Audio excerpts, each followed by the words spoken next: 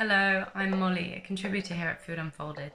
Today we're looking at the ongoing locust crisis plaguing East Africa, why it happened and how it's been stopped. Since 2019, giant swarms of locusts have been devastating acres of crop and pasture land from Africa to Asia and the Middle East. This is having a huge impact on agricultural production, but most worrying of all is the threat these swarms are posing to rural livelihoods and food security. So far, East African regions have been hit the worst, with certain countries such as Kenya, Ethiopia and Somalia not having witnessed an outbreak like this in decades.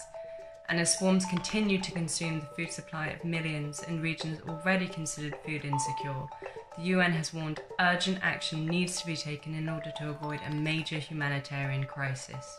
But what are desert locusts and what makes them one of the world's most dangerous pests?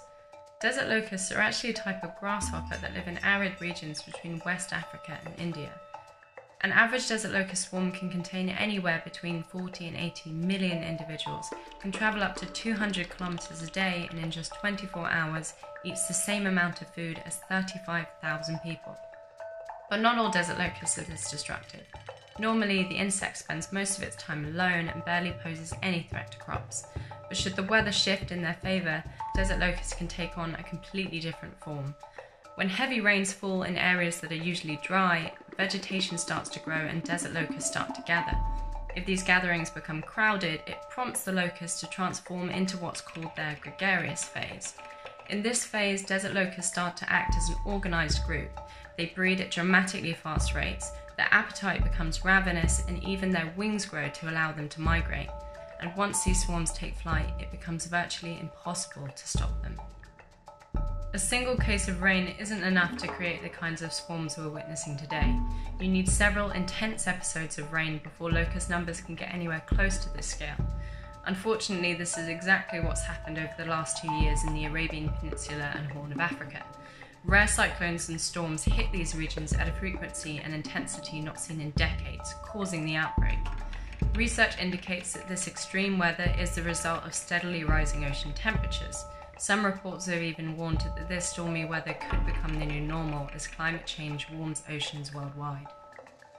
Before we all start to panic, for now it's too early to tell if these climate shifts will directly lead to more locust outbreaks, but it's a possibility we need to prepare for.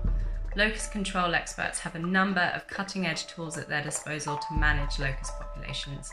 Technologies range from on-the-ground data collection tools which track the presence and migration of locusts to satellite imaging systems which can be used to predict future locust breeding grounds.